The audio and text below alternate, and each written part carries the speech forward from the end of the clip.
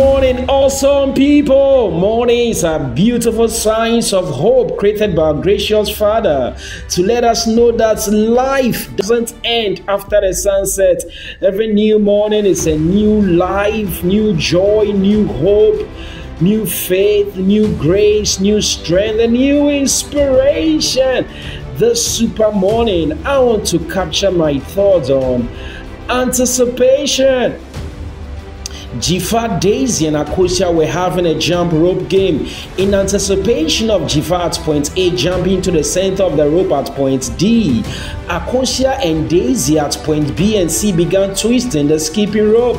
The three girls lined up in a 90-degree angle. Akosua and Daisy were both 1 meter distant from Dzifa. To what extent must Dzifa leap into the center of the skipping rope? Hey guys, help us grow our channel by subscribing, sharing, and hitting the notification bell for new inspiring videos.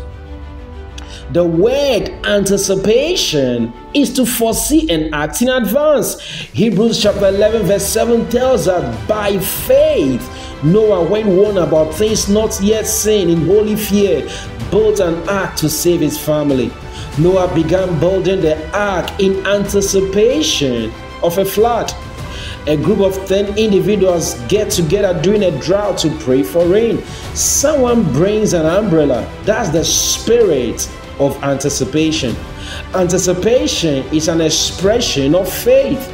Anticipation is about preparing and making room for what you know is yours. It is getting ready for what God has told you is coming.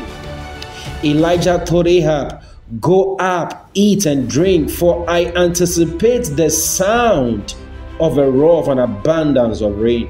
1 Kings chapter 8 verse 41. For us to walk with God in the realms of his unusual blessings this year, we need to work around his clock, knowing its time and anticipating its move. Get ready, for there's the roar of an abundance of rain. You must continue to have faith while God is preparing. You got to understand it is all about his timing. You got to anticipate his move and jump into his blessings. The Lord bless you. The Lord cause his awesomely inspiring presence to envelope you. And as always, may the Son of Man who passed through the clouds on to the Ancient of Days, may the one who placed stars in space and makes snowflakes like soft spun lace, may he cause each one of us to always inspire to aspire higher. Before we aspire, have a super week. My name is Gideon Food.